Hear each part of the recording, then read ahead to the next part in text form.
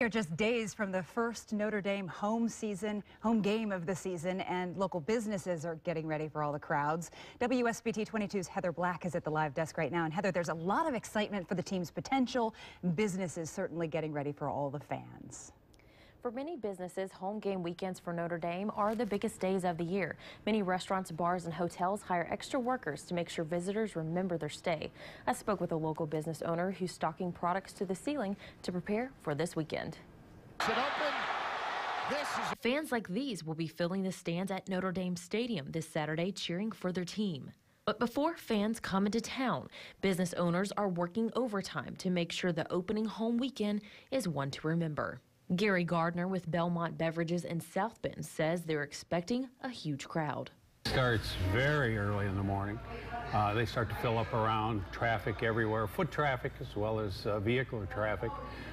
Business here is just non-stop until kickoff. During game weekends, Belmont makes sure extra hands are on staff. They also hire a few people to watch the parking lot. Because, a lot of folks like to come here and just go to the game or go somewhere else. And obviously we don't mind if somebody meets and passes tickets and swaps tickets for 5 or 10 minutes. That's one thing, but people want to park and just disappear. Lindsay Horner from Visit South Bend and Mishawaka says Belmont isn't the only business expecting a large crowd.